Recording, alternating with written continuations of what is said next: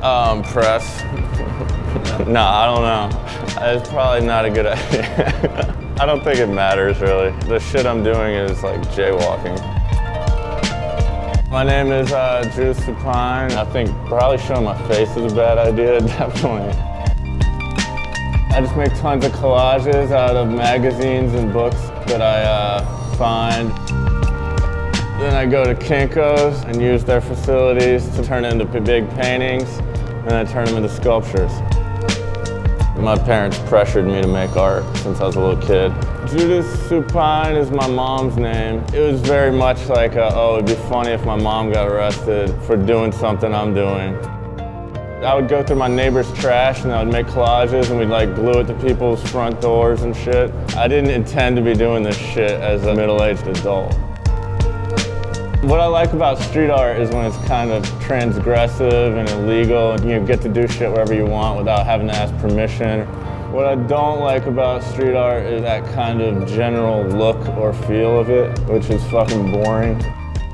Before I started making a living doing art, I was a janitor. And I would just sit in the bathroom and make collages, and when I'd hear my name, I'd walk out with like the broom in my hand and pretend I was doing shit. I went to an art fair for the first time. Fucking disturbing. I quit doing art and I moved to Thailand with a prostitute. I lived in a boxing camp. I'd already been really into Thai boxing and I just did that and got knocked out a bunch by like 16-year-olds and realized that was a bad idea. Eventually I gave that up and started making art again. I'm not really afraid of heights, but I'm afraid of drowning. And I've gotten stuck in the river a few times. I was in the East River putting some shit up in the middle of the day. I made like a buoy. It was like my dad, but with like a sexy, like a swimsuit model. I would put it out in the water. I like swam out with a concrete brick for an anchor. And my brother was holding a rope that was supposed to pull me back. But you know, the East River has a strong current. And this was at like noon. And he let go of the rope and I just fucking like shot down the river and got banged into pier. It was an awkward, like, I'm a fucking idiot scenario where I'm like all fucked up and I'm with like a, you know, ridiculous like artwork.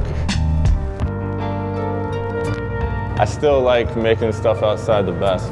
I've done some similar things like in a warehouse, not with a traditional gallery, because I get quickly frustrated with dealing with, like, I'm supposed to make rectangles, make the people money.